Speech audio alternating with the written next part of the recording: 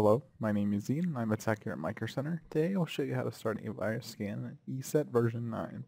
To begin this process, click once on the show hidden icons at the bottom right corner of your screen, then click once on the ESET icon to open the program. Once in the ESET program, click on Computer Scan. Here there will be a few types of computer scans that you can pick from. The first is just a regular smart scan, which you can start by clicking on Scan Your Computer. This will typically just scan your local disk, or typically your C drive on the system. The next type of scan you can run is the custom scan.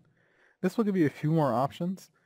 It will allow you to scan various parts of your computer at once, and you can set up certain parameters for how you want the scan to be run. And the last option here is to repeat the last scan. This is a convenient way to have ESET automatically start the last type of scan that you ran. It will run it with the same options as it did prior.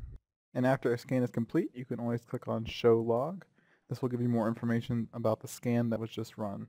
And that's all there is to it to start a virus scan on ESET version 9. Feel free to check out microcenter.com and head over to the Tech Center for more articles and videos on ESET and a variety of other topics. As always, we thank you for watching and have a wonderful day.